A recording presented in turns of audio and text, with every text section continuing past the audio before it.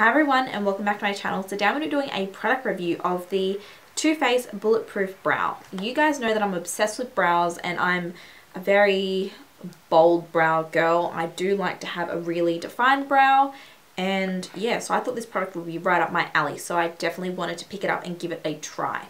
So apparently it's a sweat-proof, water resistant brow definer. I'm just reading off my laptop. And then what it does is this groundbreaking brow definer is a powder, gel, pencil and setting wax all in one cashmere clay formula.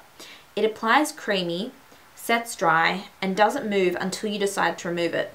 Too Faced created this product to give women the confidence in knowing their brows will last longer than a day at work and a night on the town. So yeah, it's just supposed to be a super long-lasting pot formulation of eyebrow product, kind of similar to maybe Anastasia brow pomade. I haven't tried that yet, but this is what the product looks like. It comes with this little flap which is supposed to basically airtight the product. However, how it's designed doesn't really seal it very well. It actually, I think, does worse for the product, because mine's already cracking and I've had it for under 2 months.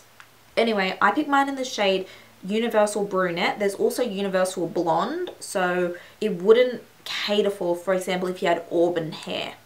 So that is a disadvantage of this product already, just on that aspect. Now the cost of this, I'm also reading this off my computer, I bought it for $44.95 Australian dollars from, it was either Kit Cosmetics in Town Hall. And then from Sephora, it's about $30 US. And then in the box, it also comes with a dual-ended brush. So this one comes with the angled eyeliner side and then also the spoolie side, which I wish the brush wasn't as thick as it was. Like, compared to my Illamasqua one, I don't know if you'll be able to tell the difference, but compared to my Illamasqua one, it's about double the thickness, and that just doesn't give me a precise eyebrow like my Illamasqua one does. But that's okay, because what I use it for is generally to fill in the middle sections of my brow. I've noticed that if you just use this product in your brow by itself, it can look a little bit fake. I'm not a fan of having fake looking brows, but I am a fan of having super defined brows. Okay, the thing that pissed me off when I took it home and I realized is the amount of product you get is like so small. You get 2 grams of product and mine's already cracking, which I'm so pissed off about. Alright, let's talk about application. So I find that it picks up really nicely. I do use the brush that comes with it. I would recommend that if you do purchase this product, don't overpack your brush with product. Just dab it in like once or twice and then distribute it to your brow. Less is honestly more with this product because it can look very bad very quickly. I'm going to go back to packaging. It's just this little round cylinder and it's not super thick, but it's not super thin. Like comparing it to my iPhone, it's not super thick. It's maybe about a little bit bigger. But what pisses me off is it doesn't seal properly, so your product dries out quick. So for example, if I zoom up, mine already has cracks in it, which for something that I'm paying almost $50 for, I don't want to dry out on me within maybe 3 months. Taking off points for packaging for sure. But yeah, so packaging I'm not the biggest fan of. I wish they would fix this. Like I would honestly rather it be a screw lid than this. And then in the compact you also get a little mirror, but seriously this mirror is so small you could do nothing with it. It's so tiny. Like I guess it's better than nothing, but eh. Okay, longevity. This stuff seriously lasts ages. I'll put it in my eyebrows and then I'll also put like my brow powder on top and then my Benefit Gimme Brow, just like I always would.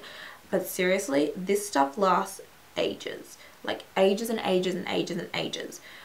It won't come off until I physically remove it with a makeup removal wipe or a makeup remover. It is that good. Like if you go to like Mecca Maxima or Kit Cosmetics and you swatch it on your hand and let it dry, go wash your hands like 2 hours later or 3 hours later, it will not go. Like, yeah.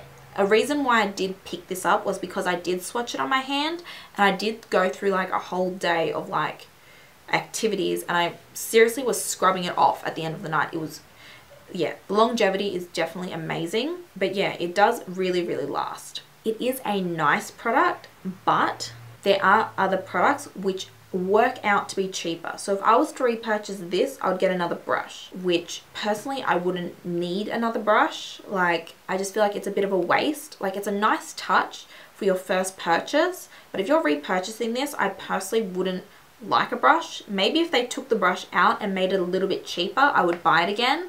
But at this point, $44.95, I'm just reading off my computer, is a lot to pay for something where you get so little product and it dries out so fast. Like, mine's already cracked so much, which is ridiculous because I've had it for like maybe 2 months. At this point, it is a nice product if you need your eyebrows to stay in place. So far, this is the best that I've tried. But again, I haven't tried like the Anastasia brow pomade or anything like that. No, I don't think I would repurchase this anytime soon.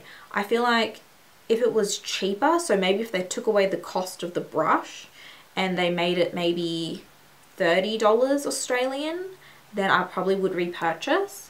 But so far, like, you get so little product and it dries up so quick that it's not really worth it. If you do need your brows to last all day, I do think it's a nice product. Okay, my overall opinions on this product. First, I want to talk about the color.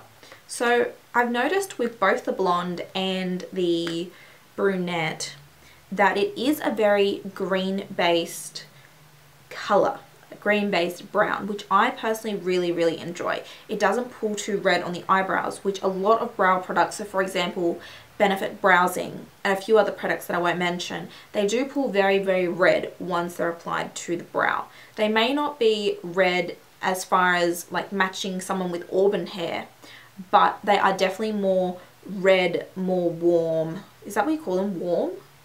Yeah, maybe, I don't know. But they're definitely more red than, say, something like this, where it is very green based, which personally I think complements the brow a lot more. But as a whole, I wouldn't repurchase unless they change the packaging and also or remove the brush and made it cheaper, because I would personally rather have the option of buying the brush and this separately.